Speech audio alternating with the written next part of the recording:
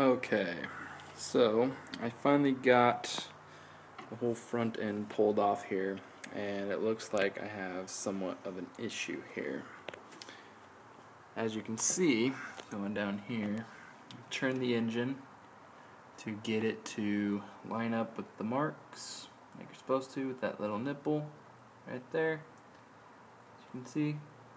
Okay, come over here. Same thing over here. It's fine. Going good. As you can see here,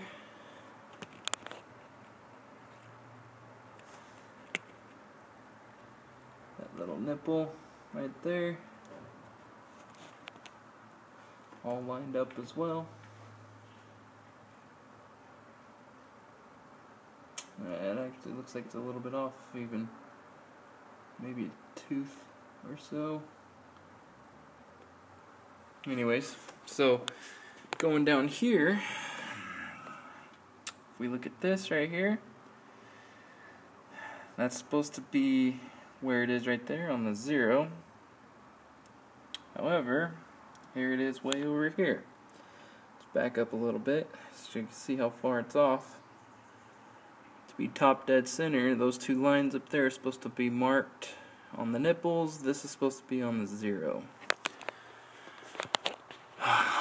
I don't know really here what to do.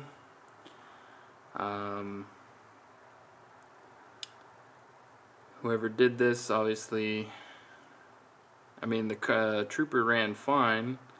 I didn't take this apart to fix timing issues. I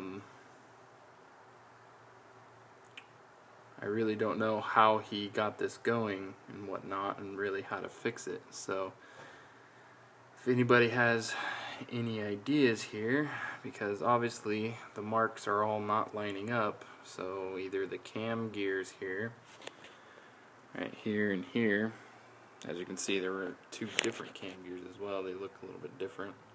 This one has no edge. This one has an edge. I don't know. Also, you can see right here, that's where the line of the belt is. It's supposed to line up with the mark right here. That is not the case as well. One thing I can think of is whoever had this before me,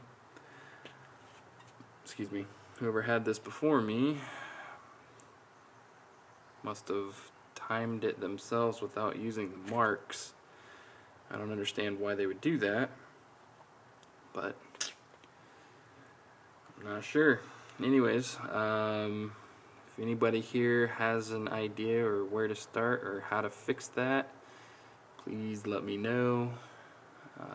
This stuff isn't really what I wanted to get into. I was just trying to replace some seals here and the timing belt, and I never really dealt with stuff like this before. Anyways, if anyone can let me know, that'd be great. Thanks.